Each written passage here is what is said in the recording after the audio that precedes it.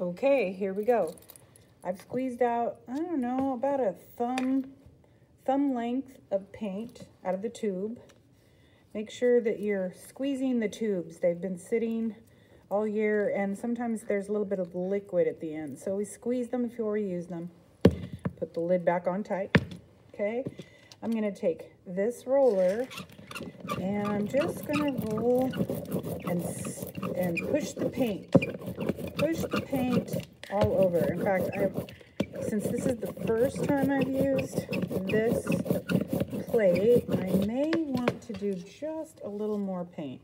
Now, if you're adding to the plate and it already has some ink on it, you probably don't need that much. But you are going to have to play with how much ink you need. If there's too much, it will fill all the lines in your little foam piece, and then you won't have a very good print.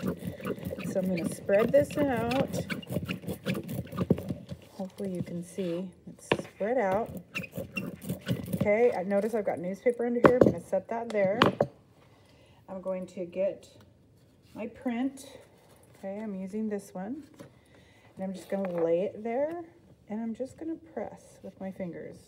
Make sure to go around all the edges. And I'm not pressing super hard. Just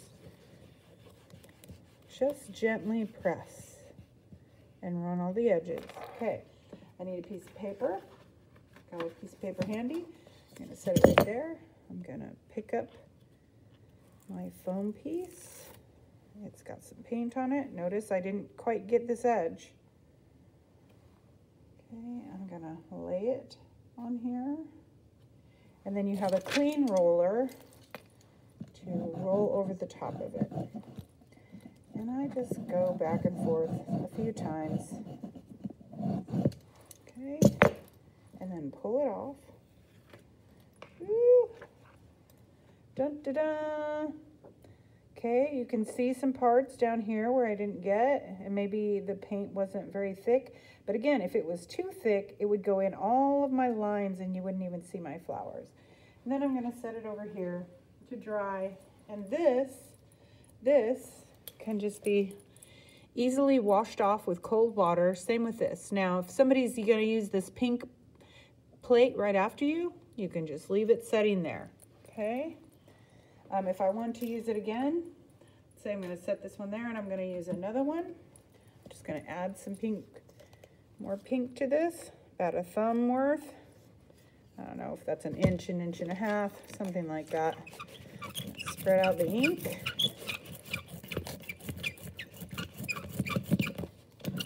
And yes, you have to listen to the squeaks.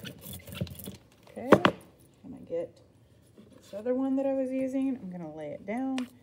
Again, I'm going to go around all the edges.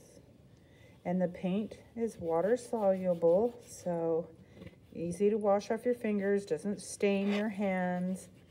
I would avoid getting it on my clothes. Maybe wear an old shirt or bring an apron. I have an apron that I'll use normally. Okay, need my piece of paper. Set that down. Pick up. Oh, it's got ink on it. Missed this little place over here. That's okay. I'm going to set it down. And I'm going to roll over it.